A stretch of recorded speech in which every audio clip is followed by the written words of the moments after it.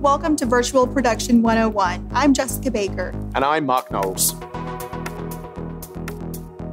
Put simply, virtual production combines traditional physical production methods with digital techniques to create realistic film or video content. So, what does that mean? Traditional productions use actors, costumes, props, cameras, elaborate indoor sets or outdoor locations, and may rely heavily on post-production. The entire process can be time-consuming, highly unpredictable, and very expensive. Virtual production uses some traditional components like actors, costumes, and props, but instead of building numerous sets or risking fickle outdoor elements, we work in a purpose-built studio just like this one. Here, we surround the talent with realistic 3D virtual environments across a 66-foot wide, 180-degree LED screen, and we shoot on motion control cameras. The ability to build and swap out multiple virtual environments in one day means a brand's storytelling possibilities are limitless.